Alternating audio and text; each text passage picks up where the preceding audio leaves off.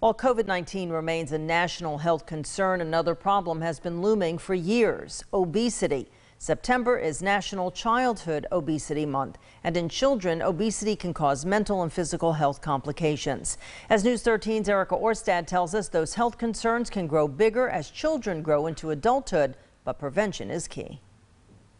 At the Institute of Endocrinology in Panama City, I do see childhood obesity on a daily basis. family nurse practitioner Ashley Brooks says it's a problem she feels passionate about fixing. It burdens me deeply because some of these things we can easily prevent. She's talking about health concerns stemming from obesity, like depression and low self-esteem, as well as early onset type 2 diabetes and even heart disease. The things that we would see as an adult, we can see them in our teenagers and our children. According to the Department of Health in Bay County, 1 in 10 children over the age of 2 are obese, and more than 1 in 10 in middle and high school students are too. COVID-19 hasn't helped. Everyone's calling it the COVID weight gain. I think everyone from toddlers all the way to adults are having that, and that's where we've just got to encourage the exercise. Brooks and health department staff like Kay Mulligan Judah also say sugar consumption is a major contributor to the problem, since unused sugar, this right here is how much is in 1 can